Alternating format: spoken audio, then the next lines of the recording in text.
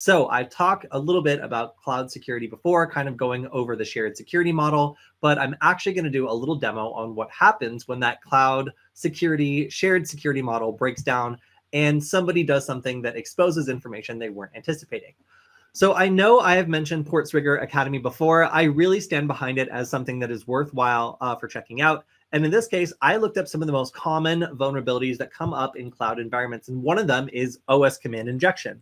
Now, again, what that means is that we have a vulnerability here that allows somebody to upload or inject information into our server that is going to be passed on and not sanitized properly. So that means us sneaky hackers can intercept the web request that's going from us to the server and modify it in ways that allow us to potentially get it to give us information it's not supposed to, or even give us full control over the underlying operating system, which for a hacker is kind of the best case scenario here.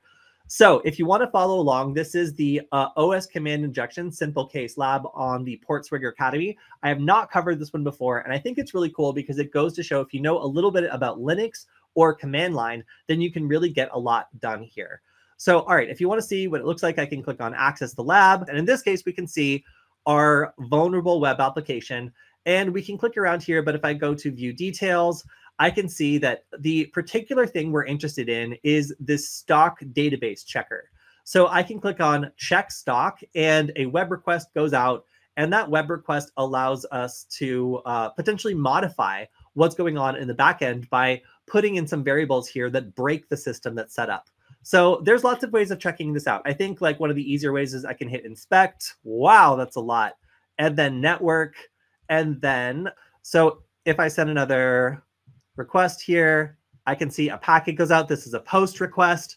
And I can see the contents of this request is pretty simple. And this is the actual request that went out.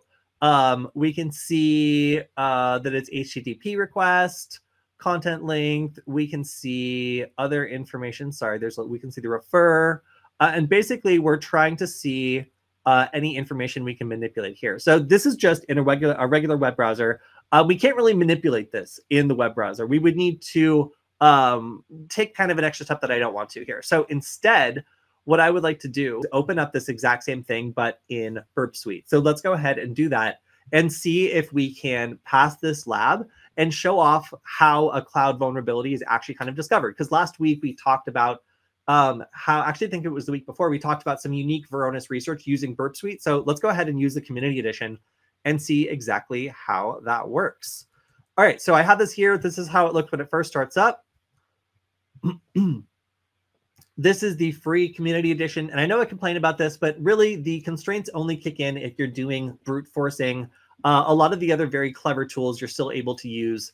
So I think that's fine. So I'm going to start Burp. Now, there's a lot of ways of doing this. And I see some people using like browser plugins like Foxy Proxy and stuff like that. I believe that is the correct way to do this. However, I would like it to just be convenient. So that's what we're going to do. So I'm going to go into the proxy and click on Open Browser. I bet it will open in the wrong screen. But we'll see. Yes, of course it did. So, all right, we've got the proxy window. And here, I can now type in the URL of the lab that I want to do, and everything will be intercepted, and I'll be able to see a list of all the different packets that are flowing through here. So I'm going to click on Intercept is on. And what this means is every time I post a request, I'm going to have to basically approve it and forward it. And I can also modify it before doing so. So I'm just getting pings right now. I'm going to forward those. That's fine. But let me go ahead and click on View Details.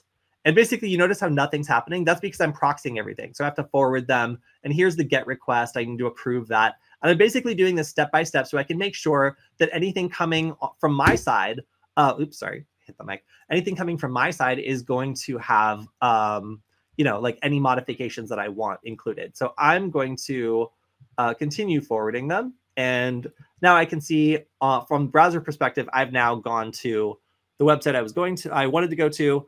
Again, it will not load until you kind of enable that. So I'm going to click on the check stock. And here I can see exactly what I'm looking for. So this is the web request, the post request that has all the information necessary for me to mess with this post request. And at the very bottom, I can see product ID equals 1 and store ID equals 1. Let's say that we identify a packet of interest. And here I can take this and I'm going to forward it, but I can go back and see all these requests that were made. In this case, I want to do the last request that was made. So in BurpSuite, if we want to mess with a packet and we decide that it's interesting, we can right mouse click it and then send it to the repeater. And then the repeater blinks ominously. So this is the repeater. What's cool about it is it's kind of divvied up all the different parameters on this side that we can mess with. So if I'm a cloud security researcher and I want to mess with the backend of a server, then I can start kind of messing with these server parameters. So here we can see in the body of the request, there's two different parameters, product ID and store ID, and there's values here. So I can replace these values with whatever I want.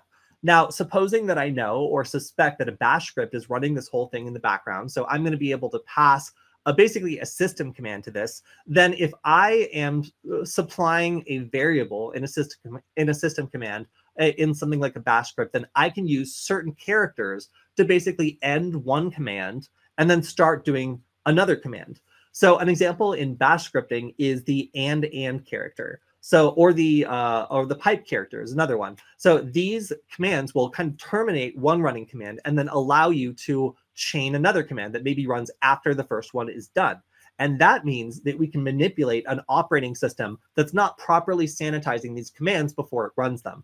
So if we wanted to do something like this, I could take the variable, the value 1 here, and instead, let's make it and who am I? So the who am I command in Linux is something that will allow us to get the username of whoever is running the system. So whatever user is logged in. So if I press enter, then it will replace a URL formatted version of this and allow me to then send this and get, let's see, who am I?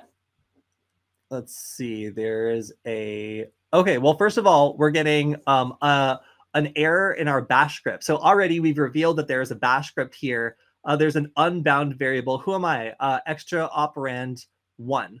Okay, cool. So if I then need to potentially solve this problem, I might be able to then add a quote here, or like a ampersand here, in order to, or a hashtag, one might call it, in order to make it so that the script also comments out the next part. So let me see if that then yields better results.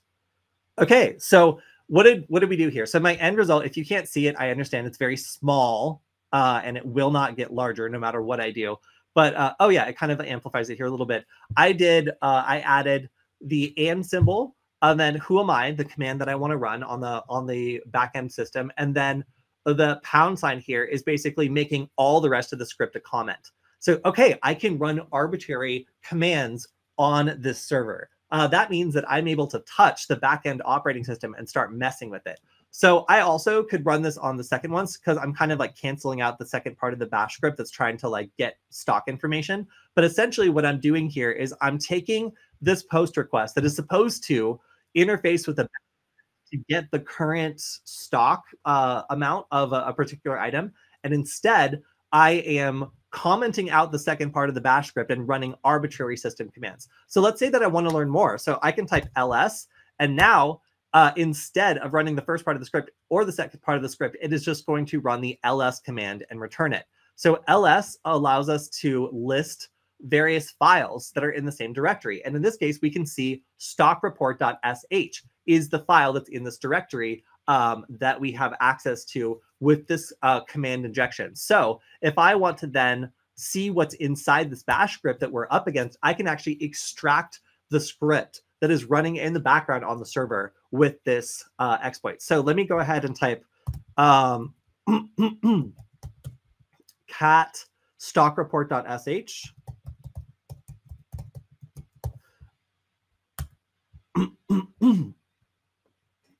Now, the idea here is we've identified that there's a bash script running in the background. If I send this, okay, here we go.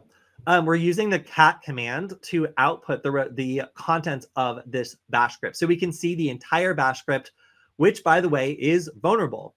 So we use this command,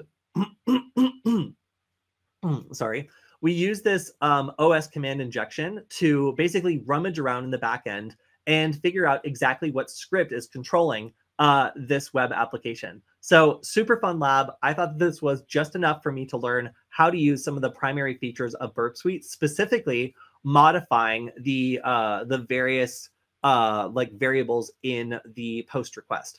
So by capturing the post request, messing around with some of the variables, and trying out some really simple commands like OS injections, who am I to prove that you have access, and then listing files, and then finally extracting the bash script that's actually running the entire server. This demonstrates how when you have something like the shared responsibility model, if someone chooses to run an application in an insecure way, it could end up granting access to the underlying operating system and make it so that hackers can extract all sorts of stuff. So this is a pretty severe vulnerability. Like this obviously has like unsanitized input. There's lots of stuff wrong with this. But in the scope of cloud security, like this is a pretty common misconfiguration. It's something that versions of this happen all the time. So we're going to do more different security labs. I wanted to do one where I'm actually using the tools. But if you're just getting started with Zap or BurpSuite, then this is a great lab that I really recommend. So check out Portswigger Academy for the specific lab. It's free and you can check it out and it works most of the time.